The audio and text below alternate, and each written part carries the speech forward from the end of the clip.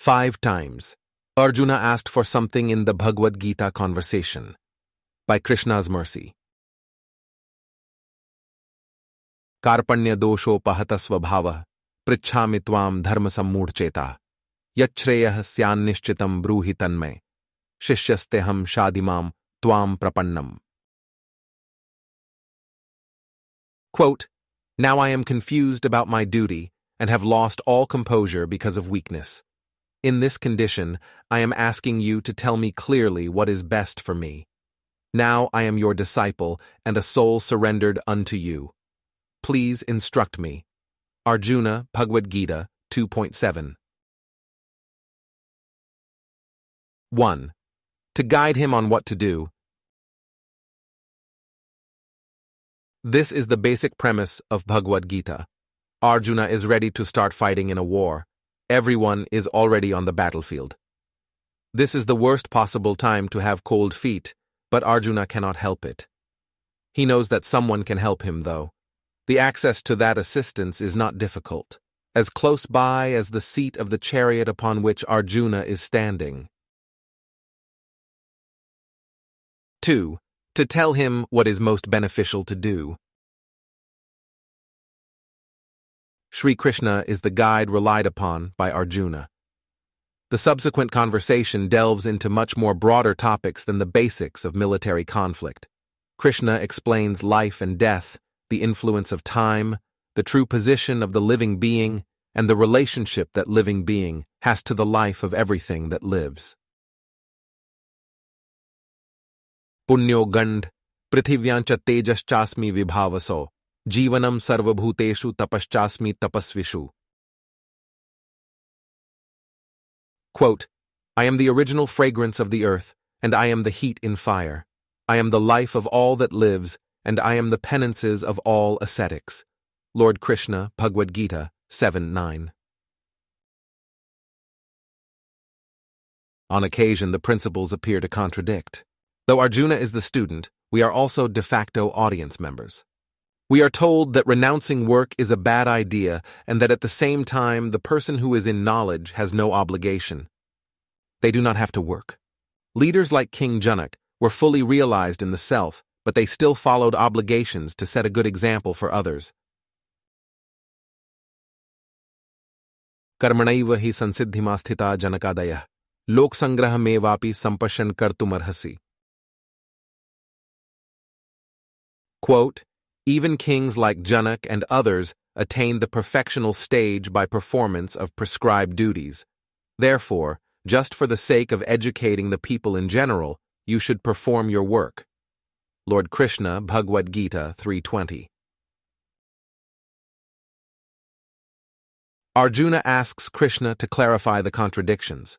Arjuna asks for further specific on other topics, such as Purush and Prakriti. Arjuna feels no shame in asking these questions. He is close to Krishna, both in friendship and in family.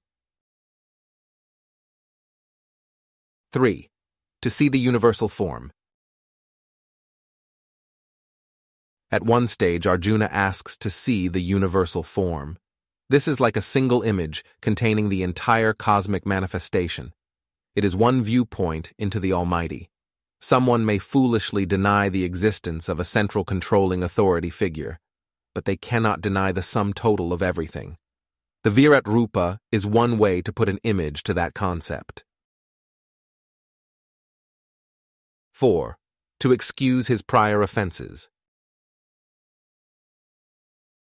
Upon seeing the universal form, Arjuna was vividly reminded of the supreme standing of his otherwise dear friend and cousin.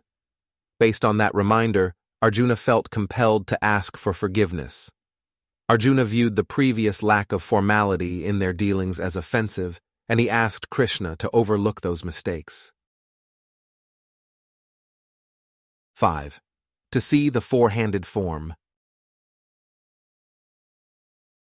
The vision of the universal form was but a brief aspect of the Bhagavad-gita conversation. To remind everyone that God is a person, Arjuna asked to see the four-armed form of Narayan, who perpetually resides in the spiritual realm of Vaikuntha. Krishna happily obliged. He subsequently returned to the two-handed form, which is the way the conversation originally began. His Divine Grace A.C. Bhaktivedanta Swami Prabhupada explains that the pure devotee does not view the Supreme Personality of Godhead as an order supplier. This is one of the notable distinctions. It is a way to distinguish pure devotion from mixed devotion. The impurity ties to the presence of desire. The desire is for fulfilling some kind of personal ambition. If quantified, that desire is too large to count, but if we are having a mental block in understanding, Shastra provides general categories of the impurities. We have karma, gyan, and yoga. Karma relates to fruit of activity, doing something for a purpose, with the expectation of a particular outcome. Karma can be something as basic as eating breakfast in the morning for energy, and something as complex as modifying exercise and diet for a long-term improvement in health. Gyan is acquiring knowledge. Gyan specifically relates to the difference between matter and spirit. That is the foundation of lasting and relevant knowledge, which can also be described as wisdom. I may have desires in Gyan for standing out within society as a learned scholar, as a person who knows things as they are, as a wise man who should be consulted by others. Yoga in this context refers to mysticism. Desires in yoga relate to siddhis.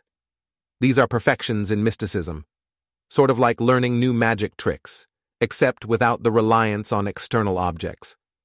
I may follow devotion to the Supreme Lord while maintaining desires in any of these three categories. That kind of devotion is impure. An example of a pure devotee is Arjuna. His only desire is to follow Krishna, who represents Dharma and more. In other words, Arjuna wants to do the right thing, always. The right thing is not always the easy thing. It is also not always the straightforward move, as if highlighted on a stage. There are mitigating factors to consider. There are breaches of etiquette, harm imposed to others, and conflicts in principles. Arjuna wants to be above the contradictions. He does not want to follow Papa sin, if even accidentally. From the above-reviewed list of exchanges found in Bhagavad-gita, we see that Arjuna is not shy in asking things from Krishna. The difference here is that there is no laziness in filling gaps. Things that Arjuna could do on his own, he would. He asks Krishna for clarification and for certain transitions in order that the cause of Dharma may be furthered. Arjuna specifically does not ask for something that would be entirely relevant to that particular situation. Arjuna does not ask Krishna to fight for him. That would indeed be supplying an order. It would be like asking the Supreme Lord to turn off the television since I am too lazy to get up from the sofa. Make it rain when I am in need of water. Make a cloud suddenly appear in the sky to block the scorching rays of the sun. The pure devotion shown by Arjuna highlights the continuation of an existence involved with liberation. It is not that we follow Dharma in order to attain a kind of salvation that stops everything. The existence continues, but in a completely blissful way, with an ideal engagement corresponding to the vibrancy of spirit.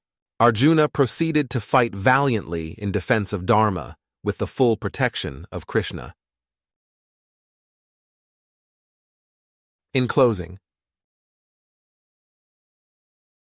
choosing fighting direction, supported by full protection, not asking for Krishna to do, fight in war and shoot arrows too, but still with some things to request, like with vision of Virat Rupa blessed, means in liberation still an existence to be, the eternal vibrancy of spirit to see.